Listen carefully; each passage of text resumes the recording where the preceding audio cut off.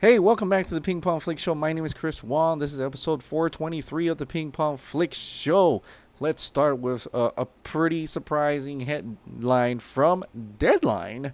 This is the title: Joker set to bank near $500 million in profits, on par with Avengers Infinity War.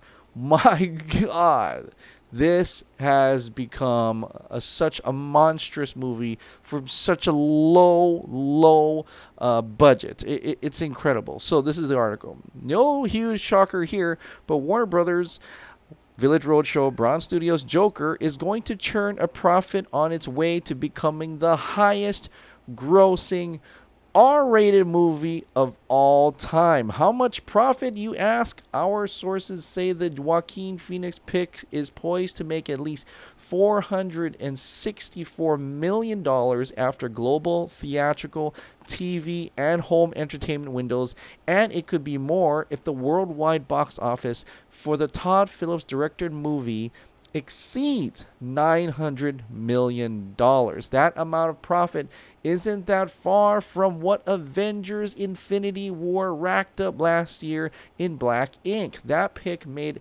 $500 million, but was more expensive, with a production cost and global P&A of $500 million.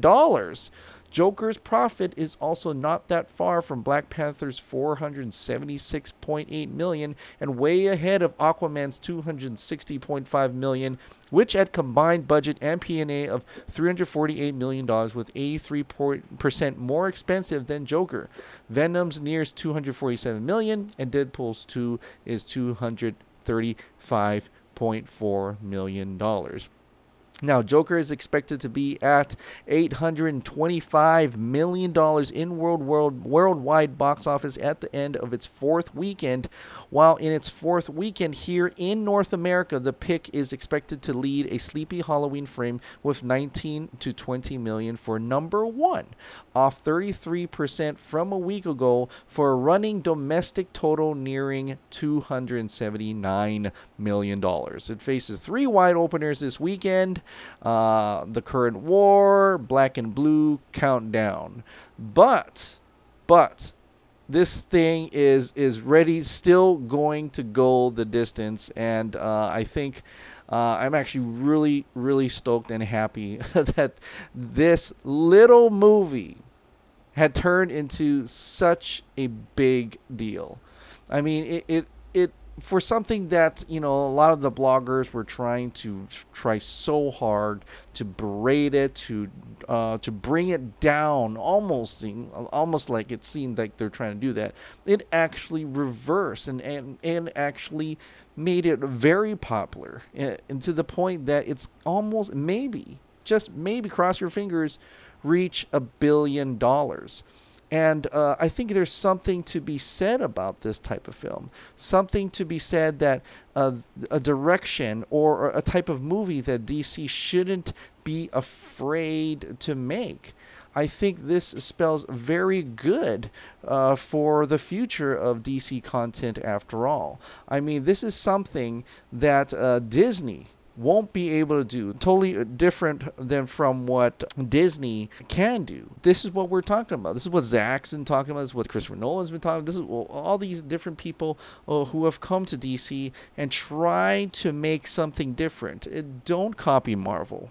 Don't be like Marvel. Let's do, or like Todd Phillips says, do something that Marvel can't. And this is what they can't do: an R-rated film, a cinematic, artistic, a character study type of film with a serious tone, and a lot of depth, and able to ask the questions that a lot of people don't want to ask.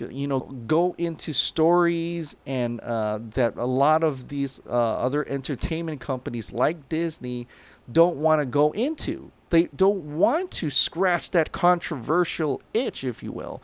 They don't want to get into this dark and nasty type of movie they don't want to get their hands that dirty. And this is something that Warner Brothers, they don't have a model saying they cannot make these films.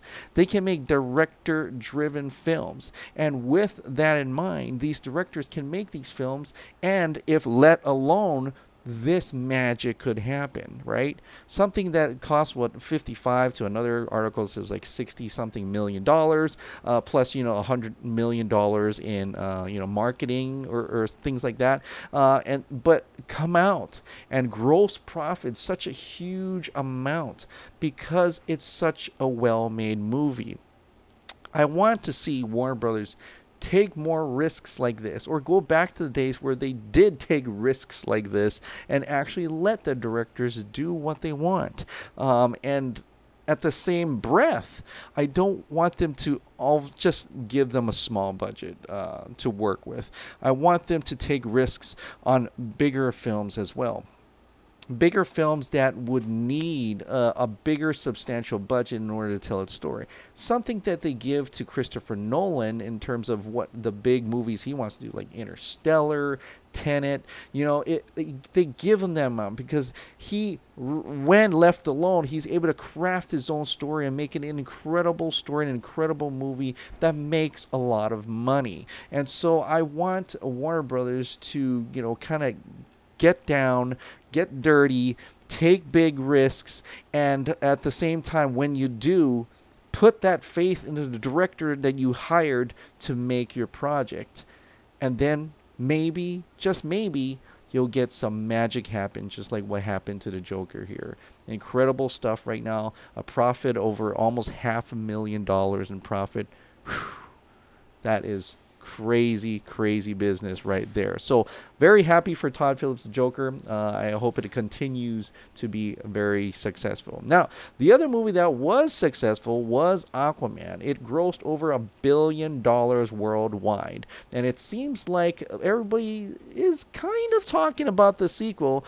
While speaking with ET Online, the Aquaman star teased that there's a lot more in store on so many more levels. There's going to be a lot. It's way bigger. Momoa also added that he brought his own ideas to Warner Brothers for the sequel. I'm really stoked at the fan base and what we did with the movie, and just went into Warner Brothers in DC and said, I have some ideas. They love them. And James Wan and everyone's like, we're all taking it in. We're excited to do another one. So he also revealed later on that they loved his ideas and they're locked in to do that sequel, and that's the movie that they're going to make. Of course, it's not going to happen until December 16th of 2022, but at least we can kind of guess what he's trying to say here. It's going to be way bigger. How much bigger can you go from going in an underwater adventure all the way to the other end of the earth, or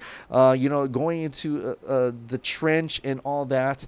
That is huge. I mean, what else can they do that's way bigger? And I think I know. I think what they're going to do is get that on land, because you've got 70% water, there's 30% land. I think what they're going to do is kind of what we've seen in Thrones of Atlantis, and I've talked about this already, that King Orm somehow gets out with the help of Black Manta, and they storm the shores of land, right? They go and invade the cities. Now, that could be problematic, because once you invite Aquaman to the surface, then there is no way you cannot involve the Justice League in any way, right? There is a mass invasion from Atlantis to the surface dwellers.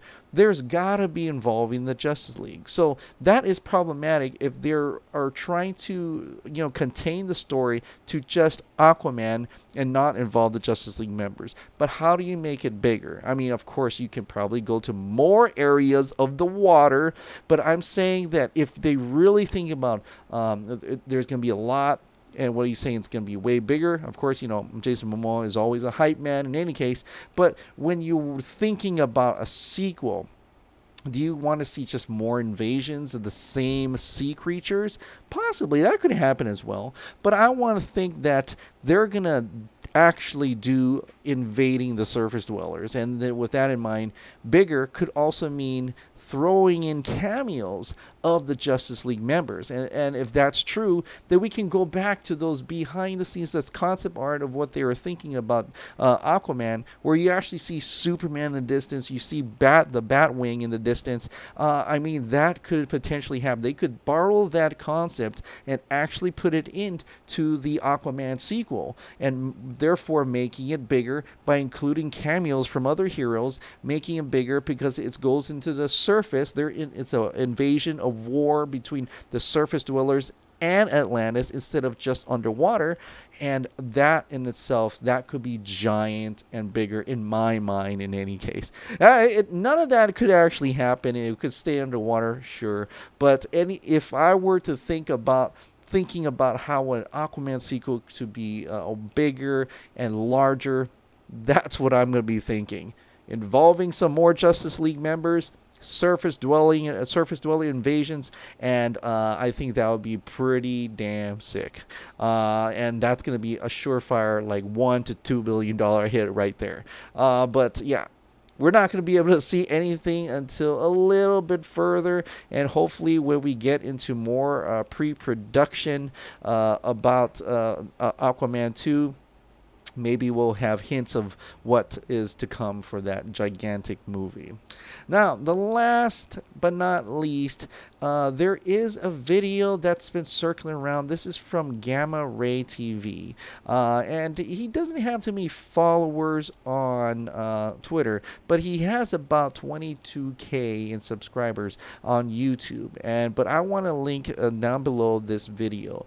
This is an incredible breakdown of the Snyder Cut. It's very cool. It's very documentary like, with a lot of great editing and effects and things like that. And it's a great breakdown, just a small snippet of the history. It doesn't include everything that we know now in terms like J. Oliva or what Zack Snyder said and things like that. It's almost like a breakdown of someone outside the movement sees into the inside and what they can learn by being on the outside, right? And how that person who's on the outside can share that info with other people around in the community and around the world. So I think this is a great thing, because if this person who is seemingly, I think, is on the outside, because I've never heard of them before, and they were able to make this video, this content that is extremely well done, then that is great, because that means a lot of this information that we know, at least half of it, is available to the people to the outside. Meaning, for most of the fact, this is not really a mythical Snyder Cut. It actually exists. And he goes into detail. Maybe it's finished or maybe it's not. But it tells you and makes you understand the dynamics between the studios, filmmakers, and fans, and how each one could affect each other, and which is really something that we already know, but I think it makes people understand why a cut could exist, why this happened, and what could it mean for the future of cinema, the future of movies from here on forth. But it also very much details that the Snyder Cut does exist, whether it's finished or not, it doesn't matter, but that it does exist, what happened. It even has a little bit of moment of silence for Autumn Snyders, which I thought was very sweet, and I think everybody and anybody should really check out this video. Of course, understand that if you are already knee deep in the Snyder Cut movement, and you know what J. Oliva said, you know what Zack Snyder said, then you'll probably see this as kind of like your basic dipping your toes into this lake or ocean called the release of Snyder Cut. So it's just a little bit tidbit into it, but it gets people who don't know anything about the Snyder Cut a fundamental, basic understanding of what the release of the Snyder Cut is. And I think that in itself is the true reward for having this video out there. So go and share this video. Click and like, subscribe to this guy. I think he did a very great job, a well done breakdown about the release of Snyder Cut. All right, guys. Well, that is it for tonight. Thank you so much for subscribing. Thank you so much for watching. I'll see you next time.